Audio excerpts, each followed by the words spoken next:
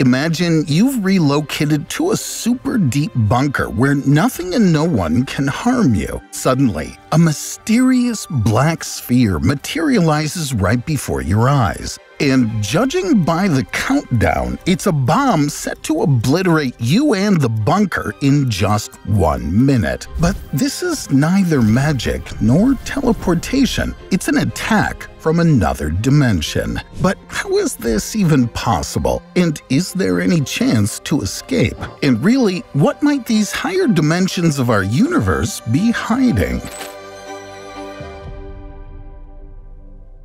Back in the 16th century, German mathematician Michael Stiefel considered adding another parameter to a cube aside from width, length, and height. He claimed that this higher fourth dimension is against nature. A century later, Stiefel's successor, British scientist John Wallace, declared that any four-dimensional object is a monster in nature, less possible than a chimera or centaur. But why were these esteemed scientists fearful of something supposedly non-existent? Charles Howard Hinton was a daredevil who, at the end of the 19th century, introduced to the public the so-called tesseract, that very four-dimensional cube. To the usual directions of up, down, left, right, and forward, backward, Hinton added two more directions, kata and ana, which translate from Greek as up forward and down backward.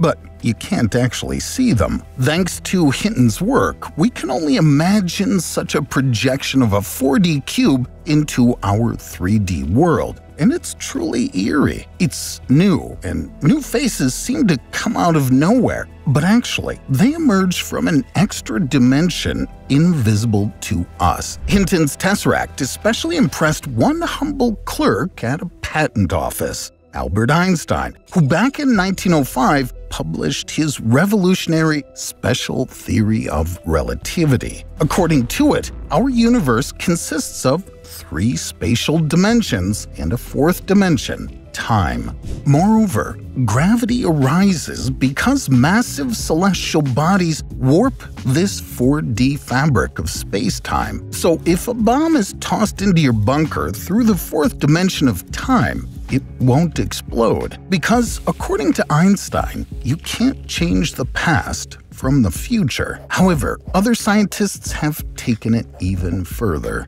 In 1921, German mathematician Theodor Kaluza published what he thought was a comprehensive theory of everything. By adding a fourth spatial dimension to our universe, he managed to merge gravity with electromagnetism. That is, the two main fundamental forces known at the time. Later, Swedish theorist Oscar Klein expanded on Kaluza's work with quantum mechanics, yet to no avail. Because according to Kaluza-Klein theory, electrons and atoms would weigh 5 kilograms, and that's total nonsense.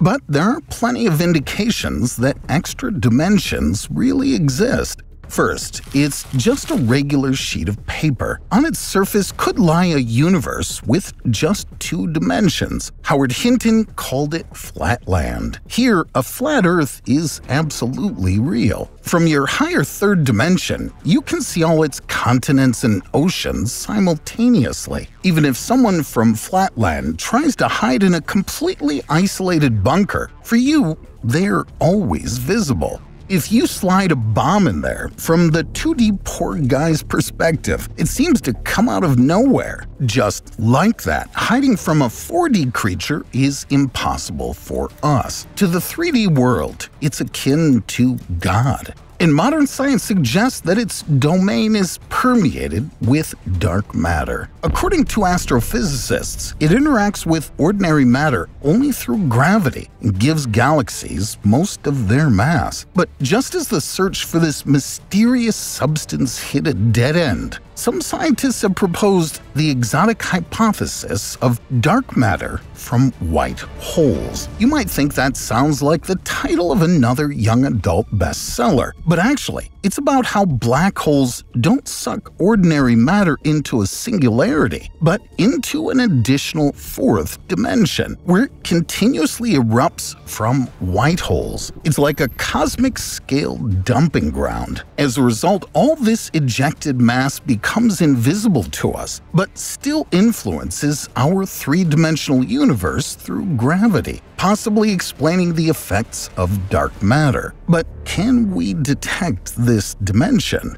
On August 17, 2017, the LIGO gravitational wave detector captured the first collision of two neutron stars 130 million light-years away from Earth. Astronomers realized that if additional spatial dimensions really existed, this cosmic catastrophe's gravitational echo would scatter into them, resulting in a much weaker signal reaching us. However, calculations led scientists to declare with 99.9% certainty that we indeed live in a 4D universe. But as Einstein predicted, we're talking about 3 spatial dimensions and 1 temporal.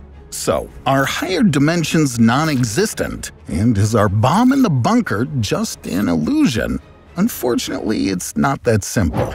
One of the most successful attempts by physicists to explain our universe involves the existence of several exotic dimensions. Imagine a straight line where you can only move forward or backward. This is a one-dimensional object. In 1968, Italian physicist Gabriele Veneziano introduced quantum particles as vibrations of just such a line, and the mathematical calculations of their behavior were greatly simplified. The scientist imagined a universe made up of vibrating one-dimensional strings at its foundation. At the time, many didn't take Veneziano's wild theory seriously. However, by 1974, John Schwartz and Joel Shirk demonstrated that string vibrations could elegantly incorporate gravity into quantum physics, a feat no one had achieved before. There was just one hitch. For the equations to work, an extra dimension of space was needed where these tiny strings could oscillate and create gravity. Thus, physicists revived the Kaluza-Klein theory and crafted the first string theory. Yet, the more particles and interactions they tried to explain, the more extra dimensions kept popping up.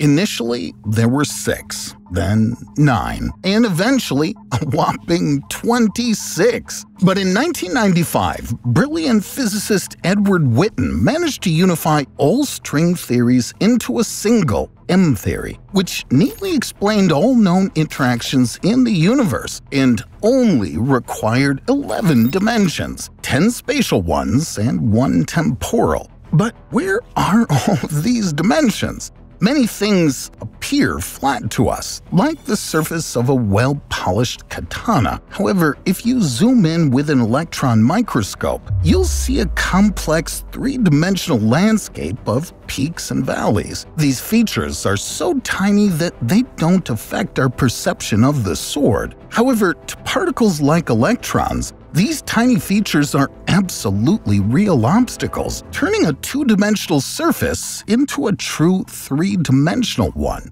What if the same thing is happening with space itself? Our three-dimensional universe seems smooth and uniform until you zoom into Planck-scale dimensions. That's 10 to the negative 35th power meters. String theorists are convinced that this is where you can uncover all the hidden extra dimensions tucked away in these exotic Calabi-Yau manifolds. Basically, these are like the technical tunnels of our universe, through which only strings and multi-dimensional membranes woven from them can squeeze through. The good news is that even if this theory holds, no bomb or even a single electron can sneak through these tiny gaps. Yet, back in the 70s, British physicist Tom Kibble warned us about these potentially dangerous exotic objects from string theory. And in the fall of 2023, scientists at the Indian Institute of Astrophysics announced they had found one.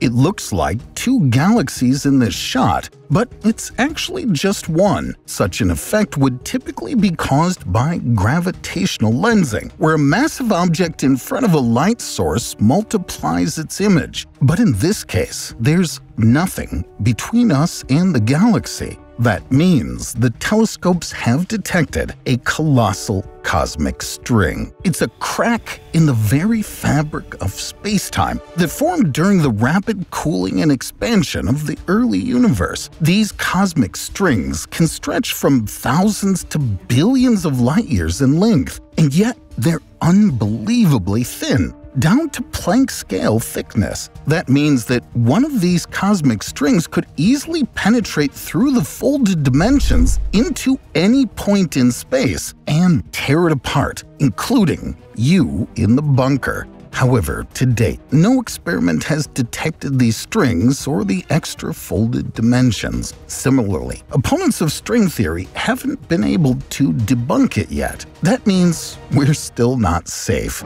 If higher dimensions exist in any form, they're an existential threat to us all. Scientists at the Large Hadron Collider have stumbled upon traces of something unusual. In January of 2024, a study revealed an anomaly with the Higgs boson, discovered at the same collider over a decade ago. Actually, both then and now, during proton beam collisions, the detectors don't see the exotic particle itself, but the byproducts of its decay. It's like guessing the make of a car by the pieces left after a crash. The fragments of the Higgs boson can vary from one experiment to another, yet existing theories provide clear statistics on how often these detectors should spot these byproducts. However, the new study showed that a very rare decay scenario happened twice as often as scientists had anticipated. Some believe this points to the influence of tiny curled-up dimensions, through which the Higgs boson interacts with something unknown. This would have been merely a scientific curiosity if British scientist Martin Rees hadn't warned us back in 2018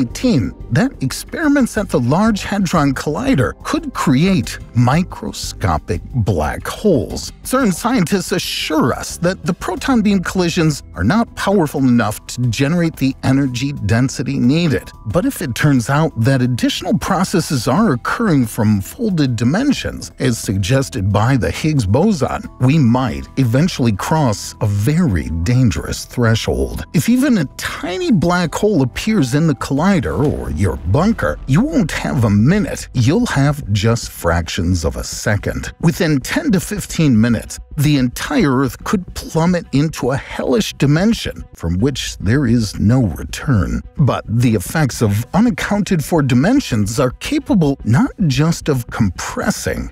Right now, the entire universe is expanding increasingly quickly. Most scientists believe that the vacuum of space itself contains what's known as dark energy. So the more new space appears, the more it pushes outward in all directions. But even astrophysicists admit this isn't a real explanation, just a crutch to keep their theories from falling apart. But in my research into higher dimensions, I came across an alternative theory that seems much more coherent and terrifying. If you draw galaxies on the surface of an inflatable balloon and start blowing it up, they'll also rapidly move away from each other. This effect would puzzle astronomers in this version of Flatland, because they wouldn't realize that their cosmos is expanding due to the enlargement of an extra third dimension inside the balloon. So, what if our universe also has an extra dimension where gravitational waves don't flow? That's why we don't notice it. However, it keeps growing, making the three-dimensional cosmos continuously expand. But everyone knows what happens to an inflated balloon when it's pumped up too hard. Eventually, this dark dimension could